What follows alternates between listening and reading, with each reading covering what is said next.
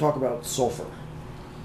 Sulphur, an organic element, naturally occurring, plays a key role in the growing of grapes and in the making of wine. Its primary purpose is to prevent microbial growth that can ruin or lessen the quality of a wine. Personally, I use as minimal amount of sulfur as possible. I think, again, there are some positive aspects, but it can also have its negative effects. Sulfur will bleach out color in wines. It can add to certain bitter and edgy compounds in wine if used in excess. However, it can also protect the wines from, again, unwanted microbial or bacterial growth.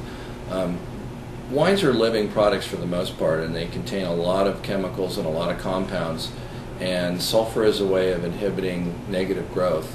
The key issue is you don't want to inhibit positive growth, and sulfur will bind with a number of things, tannins being one of them. So if you put too much sulfur into the wine, or especially in conjunction with barrel aging, you can actually create astringency and bitterness in the wines, and again, those are the negative things you're trying to avoid.